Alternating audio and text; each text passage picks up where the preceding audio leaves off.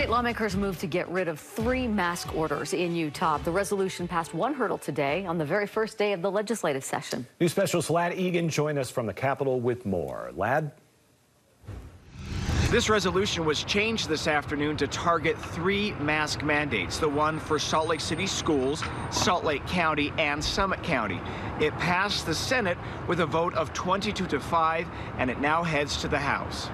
People do not like it when we make decisions for them. They just don't. Republican senators supporting the resolution to terminate mask orders said wearing a mask should be a personal decision. Utahns should be free to wear a mask or get a vaccine or stay home.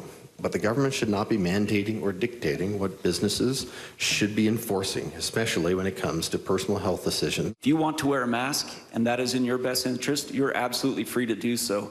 But we need to end the divisiveness that this is causing. Democrats voting against the resolution said that the legislature should leave mask mandates up to local control. If you believe in local control, the county has decided that this is in their best interest.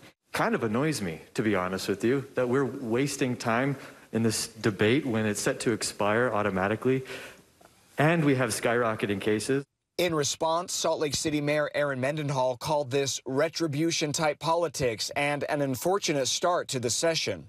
This is not a time for more politics to infect the well-being of the public. And Salt Lake County Mayor Jenny Wilson said state lawmakers are changing the playbook at a critical time. We followed the rules and did exactly as was intended by the law.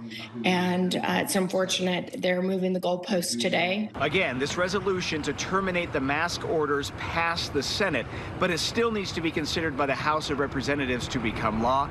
That vote could come as soon as tomorrow.